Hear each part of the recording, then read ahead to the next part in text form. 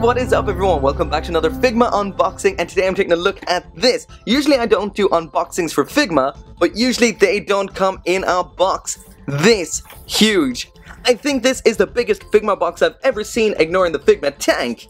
But anyway, let's see what we've got. First off, through the window there you can't see a whole lot besides Femto himself. Oh yeah, I almost forgot to mention this is Figma SP-80 Femto Birth of the Hulk Darkness version. And this is from the BERSERK movie, or really from anything from BERSERK really. But anyway, through the front of the box there you can't see a whole lot, just Femto himself. And I don't know, Figma have been a bit sketch lately. This isn't by Max Factory, this is by Freeing. But so far those little pink lips, that's looking a little bit strange. But anyway, flipping that around to the side, and as you can see there is the BERSERK base this thing comes with. The whole stand is one big, massive, awesome display piece. And if it looks half as good as it does here on the box.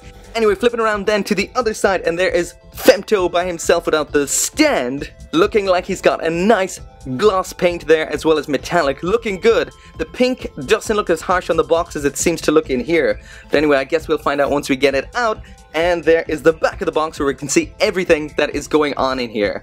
So again, that BERSERK base looks insane. There is the rest of the God Hand, which will put you back a pretty penny. These things are not cheap. But anyway, as always, let's bust this thing open and see what we've got.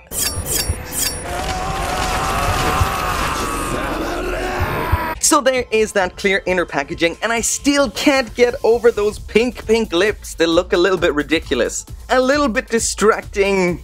But I guess it's not out of the box yet. But anyway, first you can see the figure itself, then the wings there in the back. Down on the bottom there we seem to have the hands, Figma bag, and the usual. Flip that around to the back, and there is that huge BERSERK stand. That looks fantastic so far. But anyway, let's get them out of this packaging. Man, I don't know what to start with first. Should I start with the base or the figure? I guess I'll go from the top, which is the figure. So let's get that tape out of the way. Flip that around to the other side, and it seems like there's only 2 pieces of tape on this. Actually, I spoke too soon. There's probably going to be a third one at the bottom. Fucking tape. Alright, off comes the top, which is just the figure. Let's move this off to the side and get him out of there. So far looking a bit skinny, but then again, it is Griffith. Okay, and that tape is still in the way, but let's get the top off that. First off, getting all that stuff out of the bottom, out of the way. There is that Figma bag which you've seen countless times before. In here then we have that stand, the base, and the hands all looking pretty damn cool there. There is the instructions, and this is pretty big. For a Figma, this is huge. Basically how to stick him into the stand, what's included in here, how to put the wings on, and that is in both English and Japanese as usual. So of course then is the main event, and that is the figure itself. All in all, that looks pretty cool. The paintwork is as epic as you would expect with a Figma, and the sculpt is pretty awesome too. Again, those lips are incredibly pink. Can you take the front off this head? Doesn't look like it. So I guess that right there is what you're stuck with. Anyway, I'll keep all that for the review. Move that out of the way for now. Next section then, and that seems to be a part of the wings or cape. I'm not even sure what you'd refer to those as. Anyway, again in gloss, this is actually 2 pieces. I was going to say it was 1 piece, but no, it's 2. Again, that looks really damn cool. Definitely getting an Aliens vibe off of this here. On to the third layer of the box, and what we've got now is the rest of the wing cloak. There is one side, and there is the other. Again, we've got a connection point up here. That's for attaching to the shoulder, and one joint right there. Again, looking good so far. And last up, and to me this is the main event and the reason I bought this version, BERSERK display piece. It looks awesome. Okay, let's get this out.